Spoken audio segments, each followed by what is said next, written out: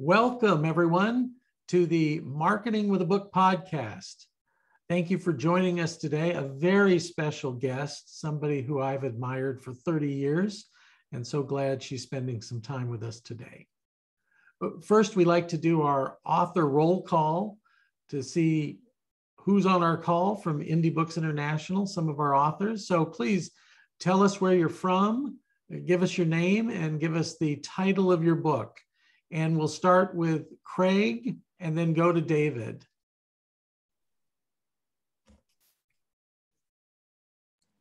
Good afternoon. I'm Craig Lauder. I'm calling from beautiful Chicago, and I'm the author of Smooth Selling Forever.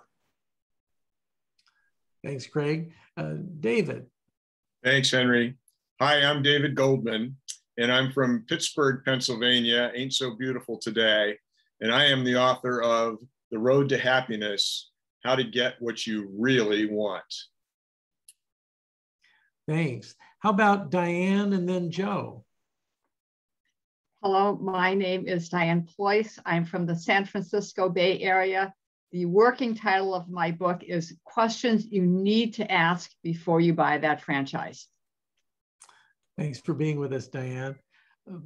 And let's go with Mark and then, Joe and then Mark. Thanks, Henry. I'm Joe Palo. I'm author of How to Sell Nothing, and I'm in Shoreview, Minnesota. Thanks. Mark and then Dr. Pam.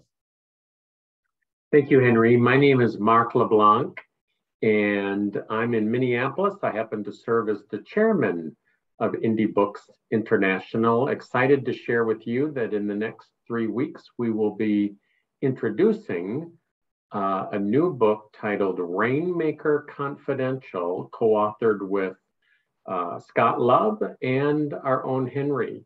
So very excited about that. Thanks, Mark. And Dr. Pam. Hello, everyone. I am Pam Straker. I am the author of Let Me Stop You Right There. And I am authoring a book now that is centering on caregiving and humor. Thanks, Dr. Pam. And I'm Henry DeVries. I'm the author of Marketing with a Book. I run Indie Books International. I'm just the quarterback. There's a team of 30 people here. We work with independent consultants who want to attract high-paying clients by marketing with a book and a speech. On a speaking note, I'm a professional speaker who speaks on Persuade with a Story. In fact, in the last 10 years, I have been the ghostwriter, co-author, editor of more than 300 business books, including my international bestseller, How to Close a Deal Like Warren Buffett, now in Chinese. As a result of working with me, independent consultants report that they get more credibility, more impact, more influence, and more clients. On a personal note, I am a baseball nut. I have visited 46 Major League Baseball parks, and I got offered to speak in 2023. So I checked out the baseball schedule, made sure the team was going to be at spring training, and accepted a speaking engagement in Phoenix, Arizona. So that's how I run. Thanks for being with us today. We're all about speakers and authors helping speakers and authors. And we have our Indie Books Forum coming up. That's going to be March 4th and 5th. One of our featured speakers, in fact, a legend in the industry we're going to honor, is Susan RoAne. And Susan is with us today. Let me give you her bio, and then Susan and I are going to have a conversation. Susan is a person I heard speak 30 years ago at a National Speakers Association meeting in San Diego. I was just so impressed with her and her story, and have just followed her for years, have shared some of her wisdom through my Forbes.com column, always been impressed. Susan says you can't leverage the contacts you don't have. So you have to be able to meet people, mingle, connect, and engage. In essence, work a room. And that was her bestseller, How to Work a Room, that I heard her speak about. And she's had many wonderful books since then. She's always been inventing and changing, but it's always been about building a network and relationships. It's a safety net for support. That message is so important today for speakers and authors. If you've ever walked into a meeting room of strangers or colleagues, or now it's entered a Zoom room for a business or social event and you felt uncomfortable, you'll be happy to know, says Susan, you're not alone. That's why her first book, the classic bestseller, How to Work a Room, has sold over 1 million copies in 14 countries. In fact, between the two of us, Susan and I have sold over 1 million books. She is phenomenally successful. She was named by Forbes.com as one of the networking experts to follow. She's an author. She's an in-demand international keynote speaker. She's shared her message of connection and communication with audiences worldwide. And she's been quoted in diverse publications, including the New York Times, CNN, Financial Times, USA Today, Forbes.com, Men's Health, BuzzFeed, the San Francisco Chronicle, the Huffington Post, and the Wall Street Journal. Plus, she's been on many television and radio shows and podcasts worldwide. She is somebody to learn from. Her client list is stellar. How would you like to have this as your client list? Coca-Cola, Kraft Foods, the US Air Force, Yale University, Apple Computer. So she's really made a mark in doing this. She trademarked the phrase, the Mingling Maven. So we're going to hear now from the Mingling Maven. Please welcome Susan RoAne. Yay. So Susan, you're on mute. There you go. And it says unmute. I unmuted and there I am. I was laughing when you talked about that 30 years ago in San Diego. I seem to remember that I said something like to a group of speakers who were going to write books, I said, believe me, I've been through it. The writing, though it's difficult, is the easy part. Everything afterward is torture. Then I get into the elevator and this guy says to me, Susan, you were the most depressing person in this entire conference. And I said, how could that be? I'm utterly charming. He said, no, you said that writing is the easy part and it's difficult. And I said to him, you know, after hearing what you said, I respectfully agree with myself because the writing is difficult, but afterwards is the incredible work that you can't do alone. You have to do with other people. And to this day, I still think that that is a lot of work and I've not changed my opinion. Certainly, it was not easy work for you to get that book published. I recall you telling the story of how many publishers you had to talk to. And could you share the possible title of How to Work a Room Like a Mensch? Well, you know, it's so interesting. I would like to have done that. In fact, I like to put that kind of twist on things. And by the way, How to Work a Room is the first business book that ever had a Yiddish glossary. Schlep, nash, nudge. That may not be Yiddish, but you get my drift. Mensch. What's interesting is my original publisher, who I was his second, pardon the pun, crossover books, because he did mostly Judaica. He was a little testy about the Yiddish glossary. When they sold it as a trade to Warner, my Irish Catholic editor said, could you expand the Yiddish glossary for us? And so I have, and I tell people that I brought the word schmooze into the lexicon. And Malcolm Gladwell may have said Maven, but I used that years ago. But, you know, I've done 3 full updates of the book over the last 33 years. 4 of my first 6 bosses in marketing and PR and advertising were Jewish. And I asked one, I said, is it a coincidence that I keep being hired by Jewish people? And he said, well, for one, we know about suffering. And 2, who else would have you? Yeah. So you didn't have to explain nudge to me and a schlemiel and these words. Sometimes, did you know General Colin Powell spoke fluent Yiddish? Yes, yeah. I did know that. I knew that years ago, and then there was also an article when he met with Shamir that he said to Shamir in Yiddish, I speak Yiddish. And so that was probably pretty cool for all the foreign people going, we've got nobody else here that can translate that. So it was like speaking Pig Latin, but with a twist.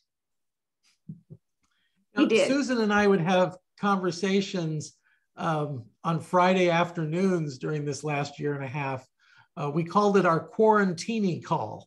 So like a martini shot at the end of a movie. So we would debrief. And I was always so impressed with your energy and your enthusiasm and just a positive spirit that you bring.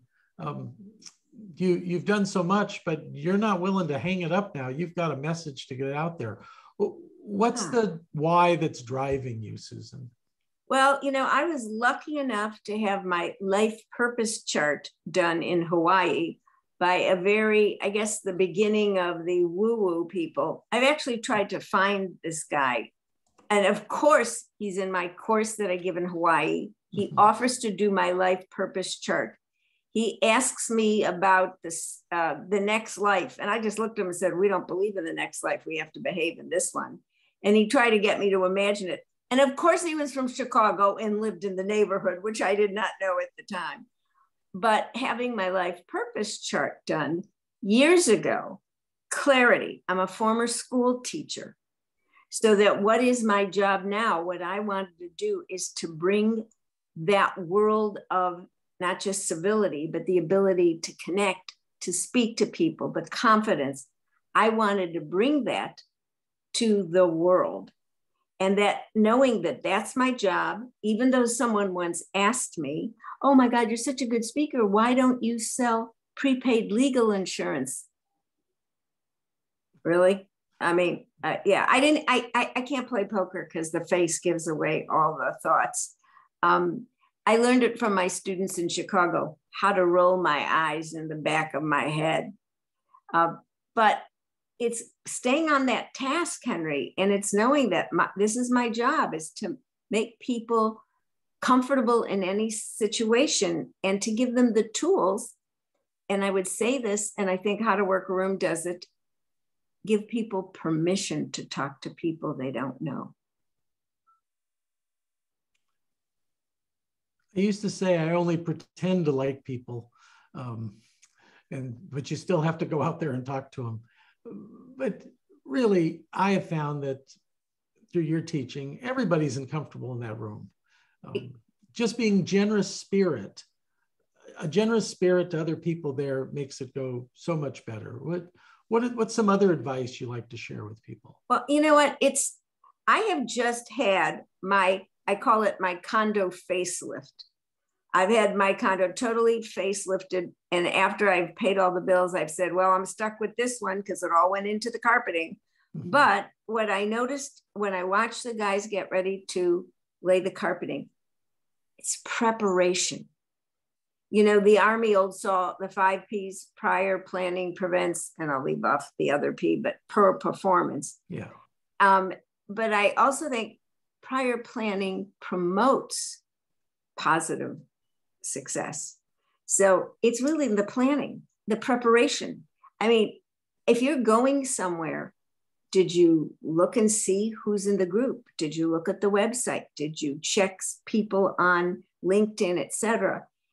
And even something as simple, Henry, as you know you're going to go somewhere, you know you're going to have to make conversation. Read the paper, all the conversation you ever want to make. See, Henry's easy because all I had to say is, yeah, I watched every game of the playoffs between the Dodgers and the Giants. And we could have talked for hours, especially about that lousy third call, that call in the last game that we think is very suspicious. I, being from Chicago, thinks some umpire got a little palm crossed with silver. And do you see what I just did? What I did is throw back to Henry, to the baseball, to the games I know we both watched, because I knew he was a baseball fan. So I know some people are going to be on this call saying, well, I don't do small talk. I'm really important. I want to do a deep dive. Here's what I say to people when they say that. Really? Do you see a lake or a pool around here? You have to earn the right to ask the questions and to have the more in-depth conversation. Just because you have a drink in one hand and you got an hors d'oeuvre in the other and you showed up on the same Zoom or in the same room, you haven't earned the right. You have to do that through conversation, which starts with small talk, and that might be baseball. Small talk is huge. Another great strategy I thought you should get more credit for is the idea of you're not in this alone. You can go in with a buddy. And you've partnered, I know, with Patricia Fripp, author, past president of the National Speakers Association, certainly a part of the Indie Books family. And why don't you talk about how the two of you would go to events? You'd be prepared, but you would help each other. And this is the tip. Some people would be shy of saying all the wonderful things about themselves.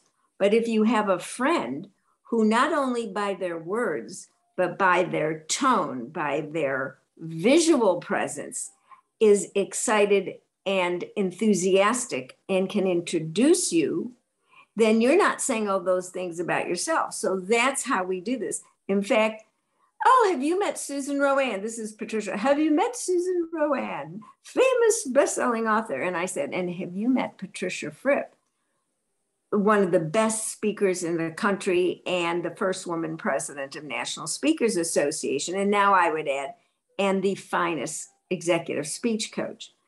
And one time, one woman at an event in San Francisco, and I said, after I was introduced to her, I said, oh, it's so nice to meet you. This is something we must never do. She looked at me and said, really? We've already met. Luckily, I didn't go Chicago on her because there were other people around. And I'm thinking, you dumbbell. Now, here's what she's lucky about. I don't remember her name because now I'd use it in Twitter and all over the internet. But I thought to myself, she actually gave me a gift because now I have included in books in my talks. Don't ever do that. Because right now we're meeting so many people and we have so much on our mind. And if I did meet you, you're going to call me on it in front of other people. That's not a good move because I might have the client to recommend to you that you want, or the job you want, or the editor you might want for your whatever.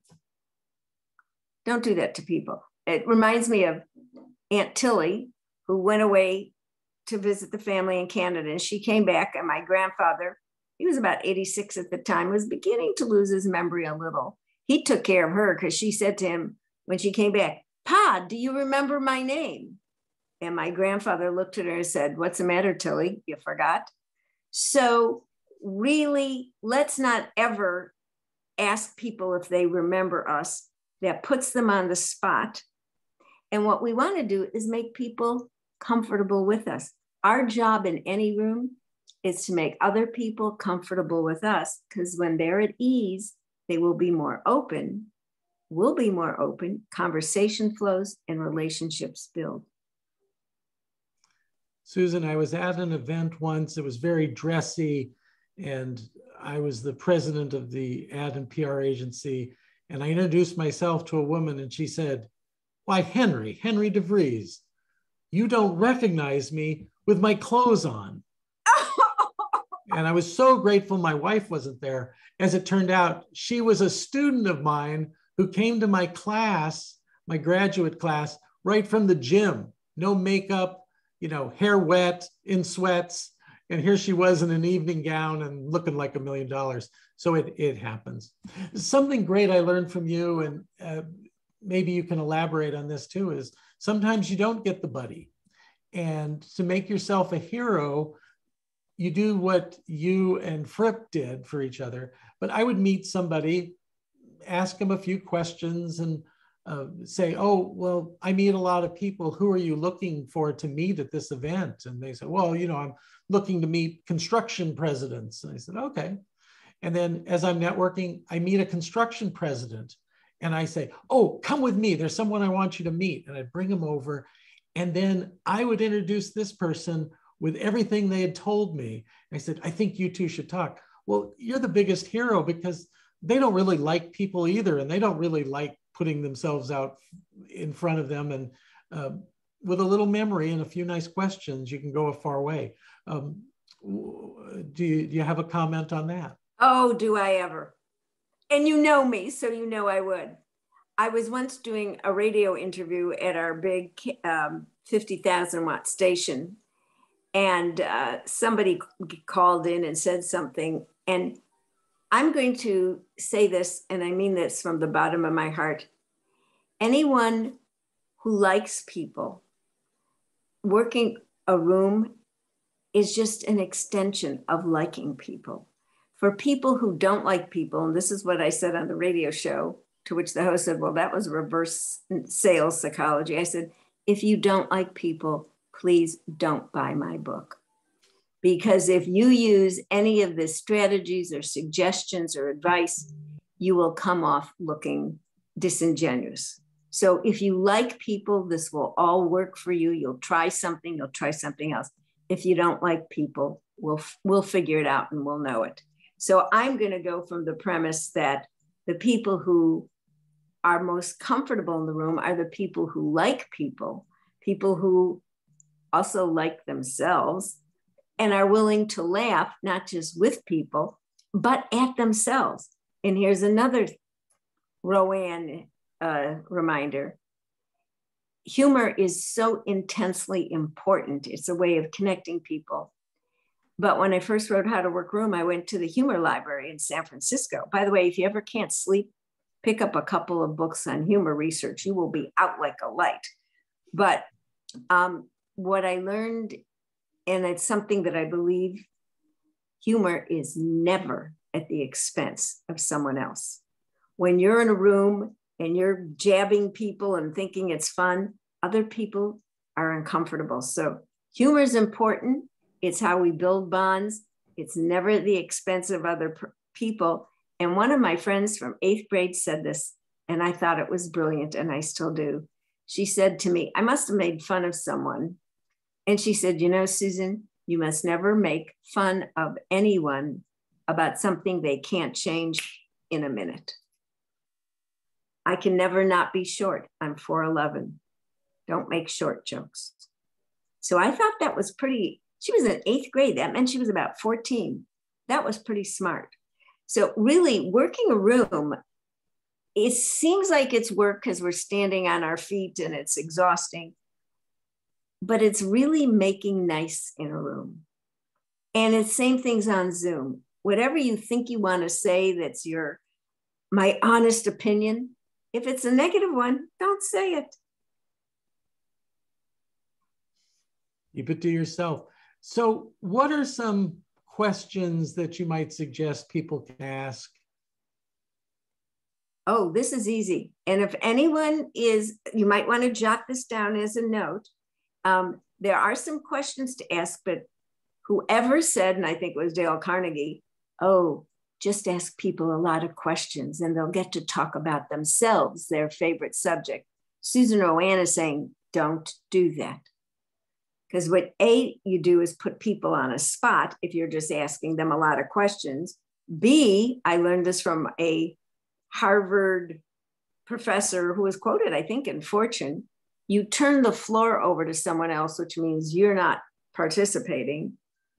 And see, conversation is not just asking questions. And this is the RoAne conversation. It's a trifecta. It's you bring your oar so you can paddle through the pauses. O, observe. A, ask questions. R, reveal. If you use all three, you're really having a dynamic conversation. If you just ask questions, you're nosy. But you can ask questions. And here's another tip. Instead of thinking, what am I going to say next? The title of my third book. How about listen to the answers? Because people tell you what they want to talk about. So the questions are let's say you're in a room and we're all getting back to events. Well, I'm in Northern California and we just went through the cyclone bomb. And let me tell you, oh my goodness, we're still dealing with it. So weather is something. Weather is something to talk about. It happens to everyone. Traffic. How long did it take you to get here? And how about this one? Did you find a parking spot? Here's how you know there's a God. You find a parking spot in front of the place you're going to. Oh, it was meant to be. Really, it sounds like my grandmother. Oh, there's a God. So really, if you ask questions, that's fine. But talk about the things you have in common. Why are you in that room? What's the purpose? What's the meeting? Who's the organization? Have you been to that room before? Did you look at the sweet table? Look at all those great desserts. By the way, a special tip for people.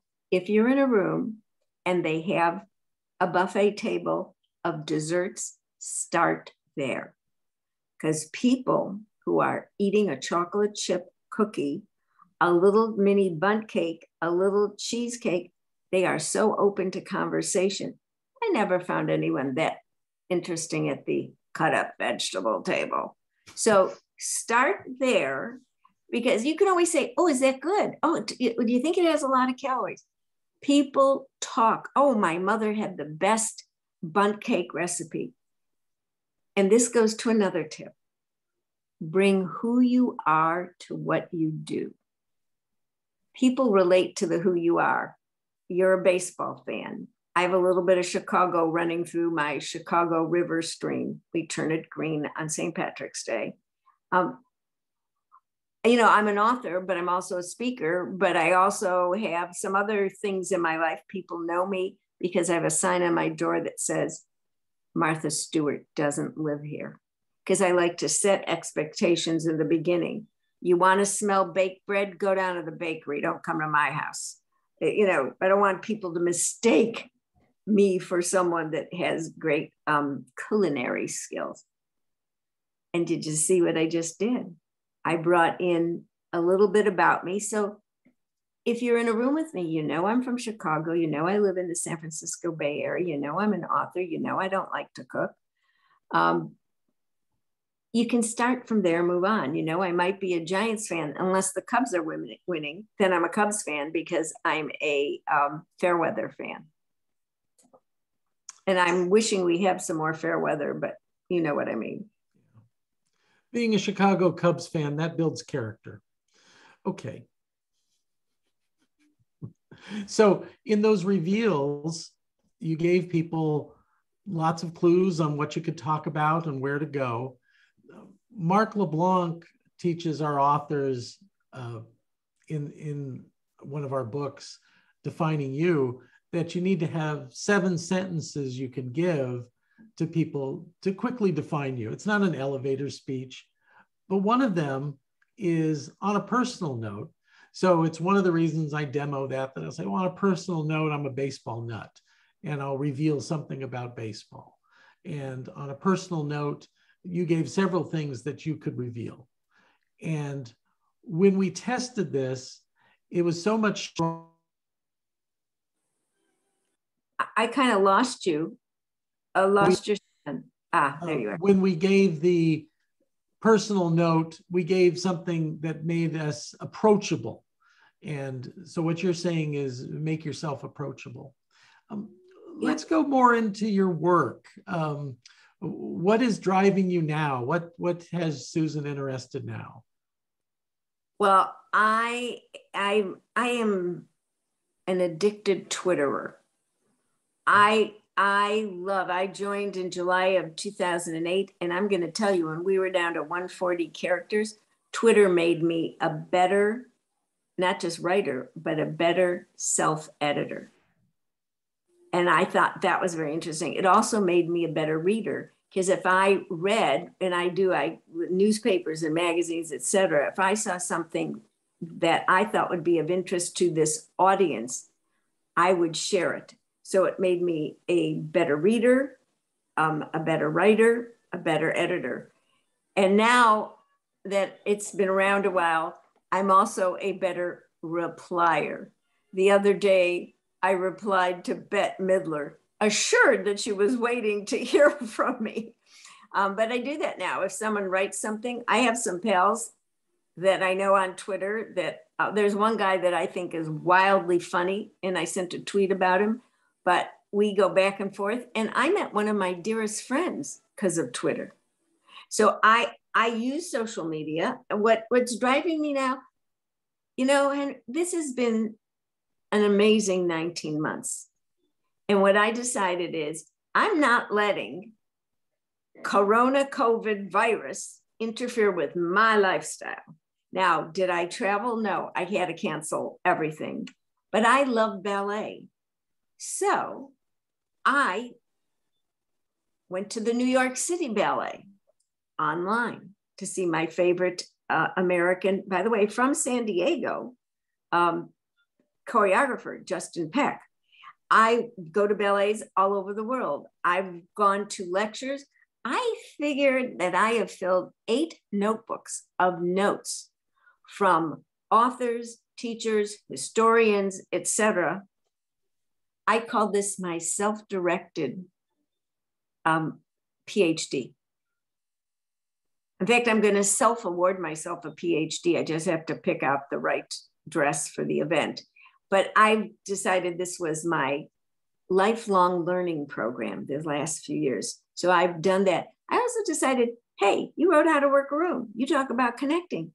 Well, why don't you get your friends together on Zoom? But this is a Patricia Fripp story. I've been on Zoom for 8 years because I was always a podcast guest. And Patricia said to me, RoAne, you might want to buy The Professional. I go, well, why would I? She goes, you planned a brunch for your cousins. They won't want to get thrown off after 40 minutes. So I immediately bought The Professional. And because we were laughing, going, yeah, with my family, we wouldn't even get to the introductions and, catching up in 40 minutes. But then I decided my grammar school girlfriends should get together. And we still are every month. And then my high school pals, we get together every other month. And my sorority sisters, it wasn't my idea to get them together, but I've hosted them every month. So what I've really done through this is be me on purpose, but I've decided it's my job to stay in touch with people, not just setting up FaceTime and Zoom dates. I know that everyone's listening is going to find this shocking. I still pick up the phone and make a phone call. Tell me that isn't old school. Susan, let's talk more about this Zoom world and networking in the Zoom world, because this is not, as you said, these 19 months, it's just not going away. The world's changed and it's going to continue. There'll be events. We're all being invited to speak live, but we're also still being invited to speak on Zoom.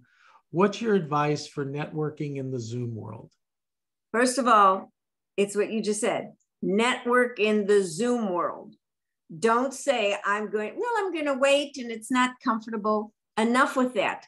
What's not comfortable? Having to do 200 push-ups. That's not comfortable.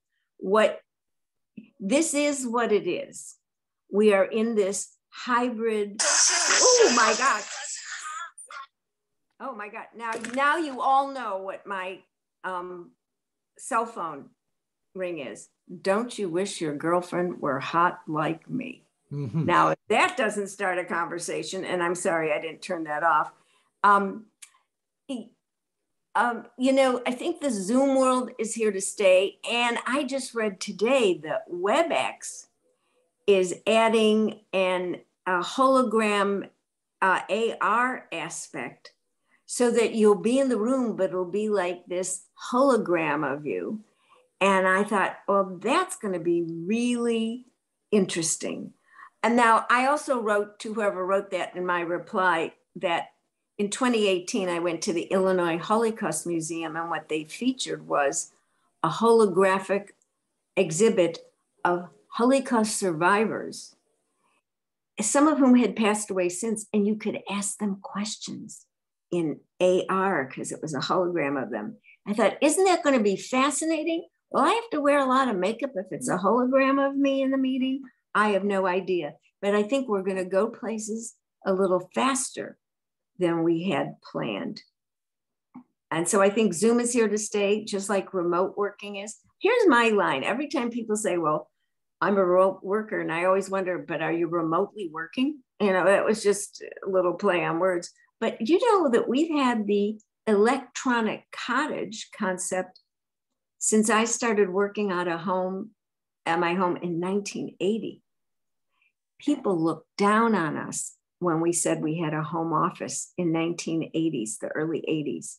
Then all of a sudden, people were going, oh, that looks like an option. And they talked about the electronic cottage, because you could have a computer there and do your work.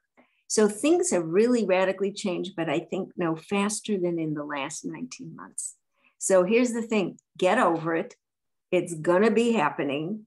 Here's the funny part. I had a couple friends that I usually go to New York every year and I wasn't going to see. And I said to one, I'm going to miss you this year. Can we have a FaceTime so I can see you? And 2 different people wrote, no, thanks, I'm good.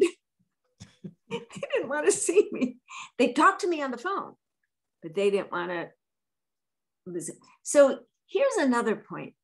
If we're building relationships for our books, as part of our marketing, if someone wants to talk on the phone, pick up the phone.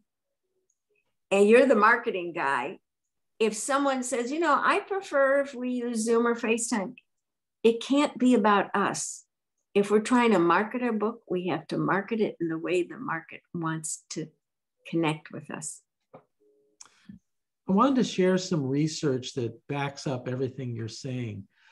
As Mark and I and Scott were working on the book Rainmaker Confidential, we interviewed over 100 top rainmakers at large professional service firms. And we wanted to know, what are you doing more of? What are you doing less of? What's the go-to strategy now that all the rules are out? They were saying networking is still vitally important. You just have to do it differently. So you have to create the networking opportunities. One person I interviewed, who was a top person in the pharmaceutical industry, she just did a form of the research strategy and picked out people and said, I'd like to have a conversation with you. This is what I'm working on and this is what I'm doing. Would you be open to that? So many of these people she wanted to reach were open to a Zoom call. And as you said, if they wanted to do it on the phone, do it on the phone. You were still making relationships. So do you have any other ideas on how we can reach out to people to create this Zoom networking opportunity? Well, first of all, I have to say, and this is in the spirit of who Susan RoAne is, Scott Love is a buddy of mine. And when I was in DC, the last time I traveled, we had dinner together. He's also an amazing artist and the watercolor guy. But he is also an expert at this idea of rainmaking, et cetera.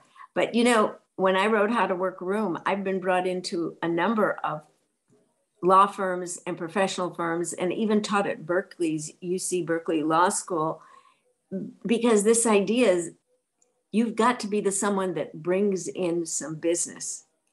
And how do you do that? Well, you do go to events, but you have to also be the person that says yes to Zoom. Show up to something on Zoom. You see someone on a Zoom whose name sounds familiar. You go to the chat box and you indicate that you're interested in having a conversation. The other thing is we all have to be smart enough to know the chat box is there, check it. I belong to the Golden Gate Breakfast Club, and one of the women was telling a story of taking her dog for a walk and tripping. And I'm telling you, her whole eye, she had to be taken to the hospital. Well, I went to the chat box. Oh my goodness, are you okay? It said, it changed the relationship that I just didn't sit on the Zoom, but that I sent her a special note. So you can do things through Zoom. And then how about this? You meet someone, and sometimes in some events, you'll be in a breakout room. And if you like someone or they say something interesting, what you do is you say, that is so interesting, would love to talk to you about it further. I don't do a lot of messaging through LinkedIn, but it's, here's your email, here's your LinkedIn, here's your whatever your messenger thing is. You can invite people. Richard Branson quoted me because of what I wrote as a remedy for a roadblock. Instead of good things come to those who wait, the RoAne version that he quoted me on is good things come to those who initiate. When we are authors, when we want to build our book, if you wait for people, we end up getting, oh, I know, white hair. That's what happened after I waited a Corona year. Initiate. Good things come to those who initiate. Pick up the phone, invite someone, send an email, find them on LinkedIn, send them a message. If we don't initiate for those things that we like and those people with whom we have some interest, then we don't control our own lives. And so I want to give everyone permission that if you see someone or hear someone that sounds interesting to you, let them know. A lot of us are walking around, we're like wounded. We can't see our families, or now we're seeing them, but I won't get on a plane. So Auntie Bubby isn't going out to Vegas to, take the boys to sushi. I'm good for a lot of rolls of sushi for these kids. So initiate. Can we set up a FaceTime? Can we set up a Zoom? Can we do something? Let people know you're interested. And this isn't just about business. This also is in your personal life. And even with your families, everyone's sitting around waiting for the other person to start. Don't wait. Listen to Richard Branson, who, oh, by the way, on his list, I was number 6 and number 5 was Diana Ross. So I ran around telling everyone, I'm the backup singer for Diana Ross. Stop in the name of promoting your book. And you can see that I don't take myself so seriously, though I take what I do very seriously. And you'll notice something else about humor, and I learned it from my grandfather. I kind of smile when I think I'm saying something fun or funny. Because my grandfather was funny, but he didn't think his grandchildren were smart enough to know he was funny, so he'd cue us.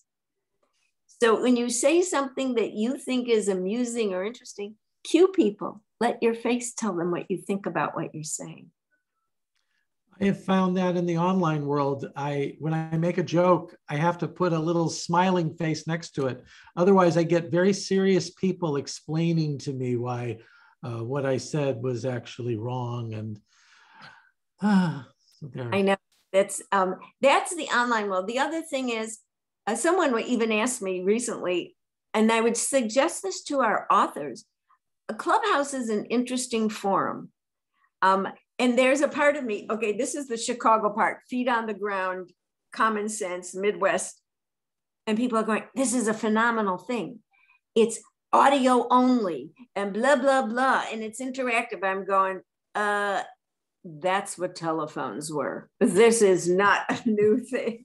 So the idea of you think this is so fabulous, pick up the phone and call your mother, your grandmother, or your grandfather.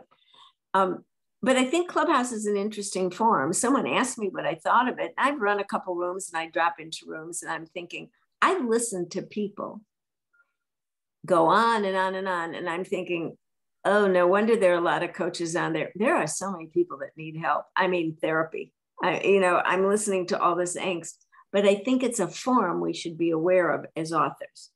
And I also listen to all these people I can tell you how to sell 1 million books. Look, I've sold 1 million books and I don't know how to tell you. So I would be very circumspect and go with people like Mark and Henry, whom you trust, who you know have the data and the information and the experience. These shiny, bright objects and all these people talking about things that they've never done always gives me agita. So your point about make a phone call reminds me, the year was 2019, the place San Diego. Jim RoAne is delivering a keynote for me to a room of 100 independent consultants. And he's a boomer. The late Jim RoAne was a boomer, and his message, what we call in keynote, the month after message he wants you to retain is pick up the damn phone. So he's repeating this, pick up the damn phone and just dial it. And I'm sitting next to a millennial woman. And I leaned over and I said, phones used to have dials. You had to dial things. And she said, oh no, that's okay. I've seen the old movies. And I said, oh, well, if there's anything else you need me to mansplain to you, like travel agents or mimeograph machines, just ask. And she said, oh, don't worry, I just Google that stuff. Well, there's a funny line for that. They interviewed Michael Chabon and his wife, Ayelet Waldman, who are two authors, very novelists, and they both write, they both work from home, and they have 4 kids. And someone was interviewing them for San Francisco paper. Well, how do you manage this with 4 kids? And Ayelet Waldman said, we never argue about anything. And then she paused and said that we can't look up on Google. Susan, I want to thank you so much. I just also want to take a moment to tell everybody who is considering doing a podcast that when I was at the University of California, San Diego, and helping to run their TV station, and we'd work with people like Atlantic Magazine to do shows, the most popular shows, the format is the one you're looking at right now, a side-by-side conversation. And it would be great if we were in the room next to each other and had 2 high-back chairs and looking at each other, but it works in Zoom just fine. Beautifully. So thank you so much for being generous with your time and your talent. We're looking forward to actually hearing you live in March. That's going to be so great. And to everyone, thanks for being with us. And we look forward to you joining us on a future podcast for Marketing with a Book. Have a great week, everybody.